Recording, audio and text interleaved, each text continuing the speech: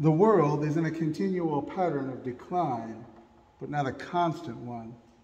Continual, but not constant. Regular, but not persistent.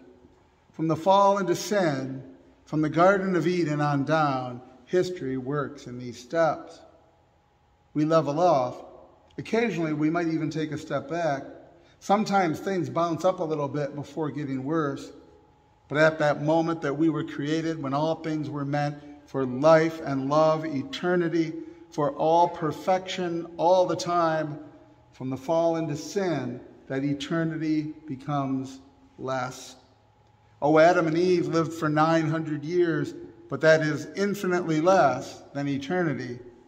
Their descendants would progressively live fewer and fewer years overall. Worse yet, their son would be a murderer of their other son. Because of the fall into sin, everything begins to degrade.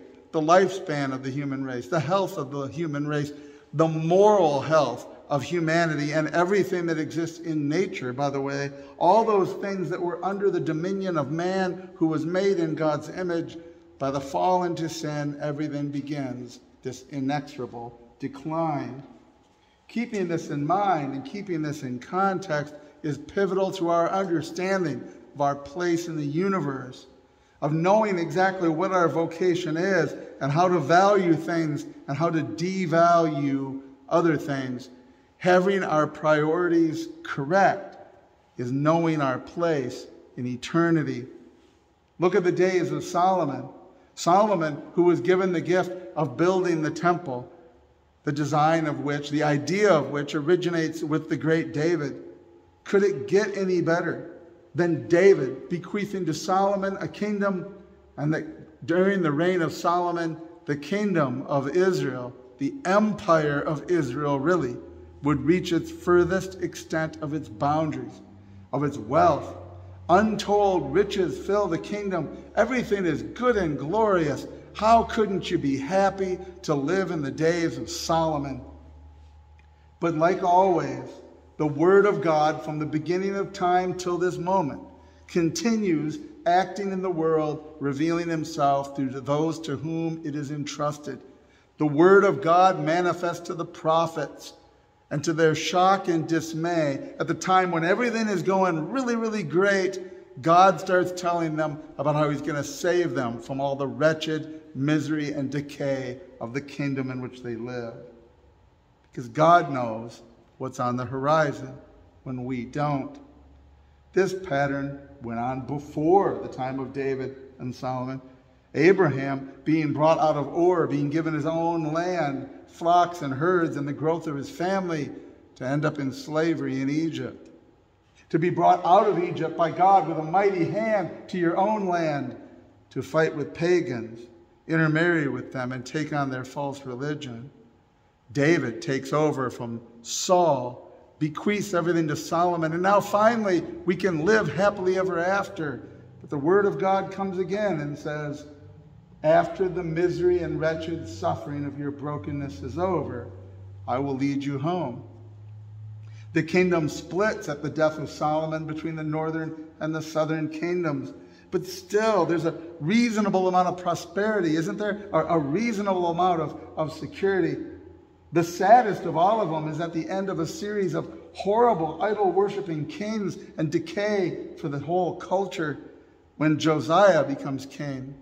The boy King Josiah sets his whole life to fixing everything, restoring the values of the kingdom, its morals, its scruples, its laws, its religion, above all, faith in God Almighty.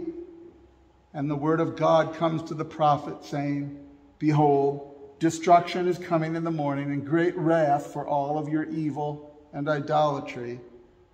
Like, really? Aren't things wonderful?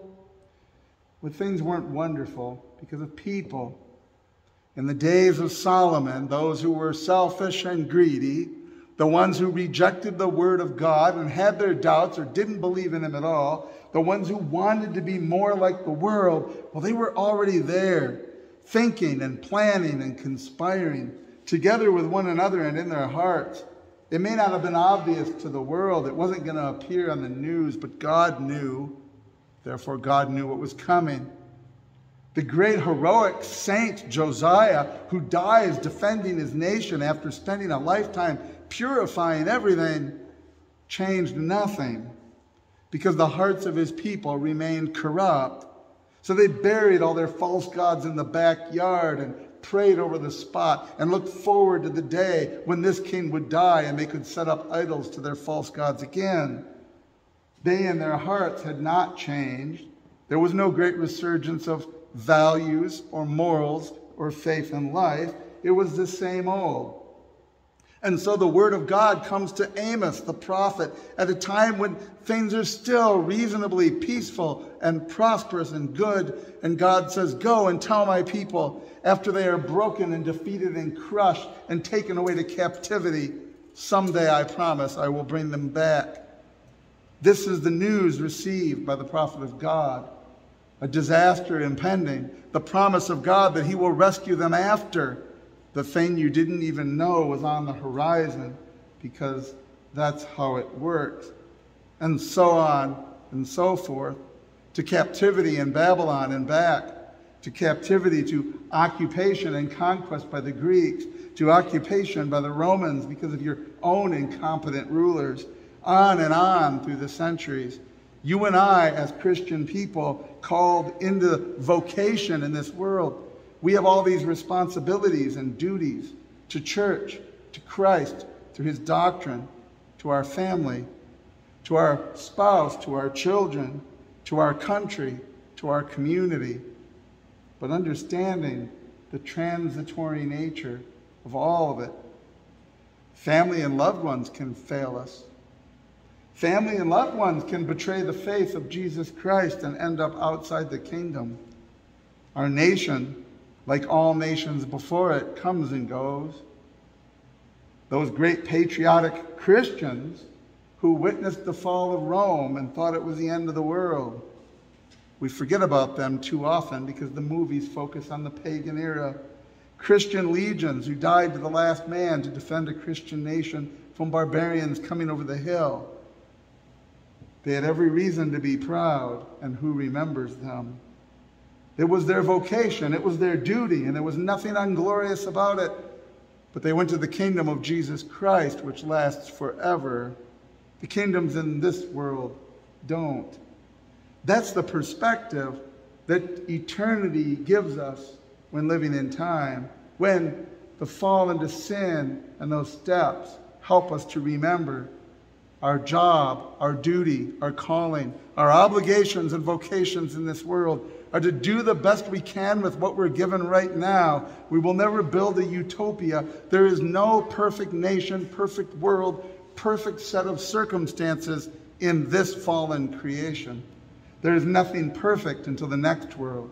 There is some better than others. There is doing the best that we can. There is having the vocation of defending our family, our loved ones, our community, our country, but having our faith in the correct place. The kingdom of Jesus Christ being revealed into the world. That place where he reigns in eternity right now. That church that is mentioned in the creeds. The church that is truly Catholic, Orthodox, universal, right teaching. The church that exists there in Revelation when we see him on his throne. The church that is there right now at this instant in that place, but is also here manifested in the things like the wedding feast at Cana. God who takes us empty vessels, we clay pots, and fills us up with the water of his baptism, who turns that into the water to the blood of his Eucharist as his body and blood cometh here. The God who finds us sinful, broken vessels that we made ourselves by the fall into sin, but is restoring us, even as the steps go down to the end of this world. God who is working to re-enliven, quicken, to resurrect, to make us new, to transfigure us, who by his suffering death on the cross has taken away the guilt of our sin, canceled out the debt of original sin, canceled out the sin, the debt of all sin we have ever done and ever will do, of every sinner who has ever lived and ever will live. The totality of all sin nailed to the cross and drained with his divine and human blood, that which has been atoned for and removed so that he can be at work in us, making us new. The wedding feast is the first miracle in the Gospels of his earthly ministry. The wedding feast of the Lamb in his kingdom, which is referenced in every Eucharistic liturgy.